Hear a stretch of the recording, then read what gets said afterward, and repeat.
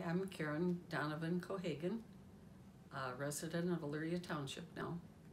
And tell me why we're here today.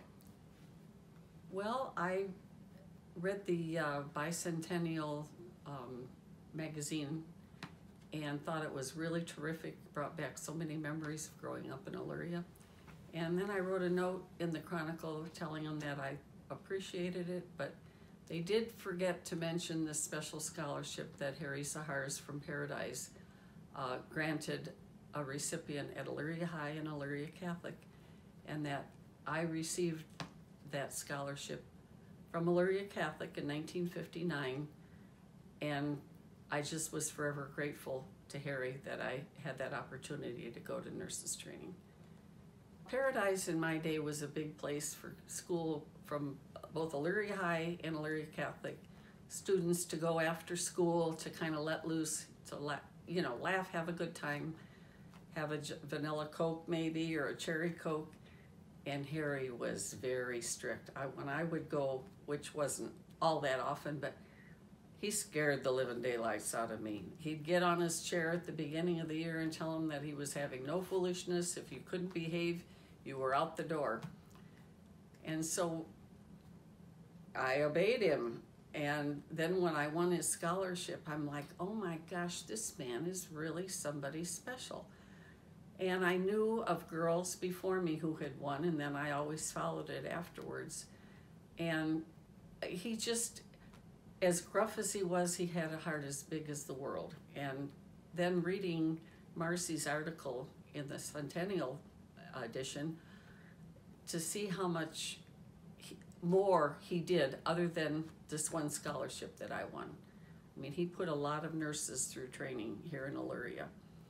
And so I just think that man, he just put on a big front when he was,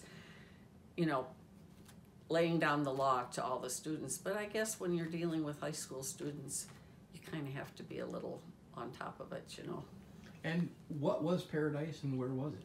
Well, it was downtown Elyria. I'm trying to think exactly where I could say where it was. It's pretty close to where the foundry is. And they had the best candy that they sold. They had, you could get a meal if you wanted whatever. Most kids that went down there, if they got fries and a Coke, that was about what they got.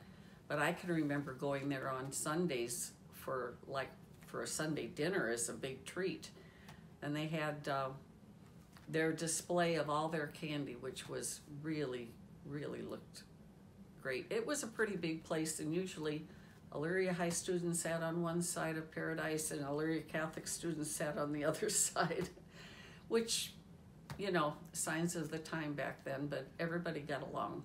Well, 1959, our economy wasn't the best in Elyria, and my dad worked at Bendix, and work wasn't the best, and I knew if I didn't have some help with schooling that I probably wouldn't be able to go. And I babysat a lot, and I earned money for a lot of things, but I didn't have any money accumulated to go to school. So without the scholarship, I would have had to probably work a year or two to save the money so that I could have gone to MB Johnson. Back then, the tuition was $250 a year, which sounds like nothing now, but back then that was a lot of money. So it took $750 to get through training, and I received $200 in the scholarship each year. So you didn't get a lump sum. Each year you had to work and to get through. So that was like a gift from heaven for me. Well, I worked as an aide at the hospital for two summers in high school, so I had a pretty good idea what nursing was all about. And when I graduated, I worked on maternity, both in labor delivery, nursery, and on the floor with the mothers. And I really loved it. And I worked there for 4 years, and then I started my family. And when my youngest son, was going to school, I got a job as a school nurse at St. Vincent de Paul School. So I used my nursing with the school children, and I worked there for 26 years.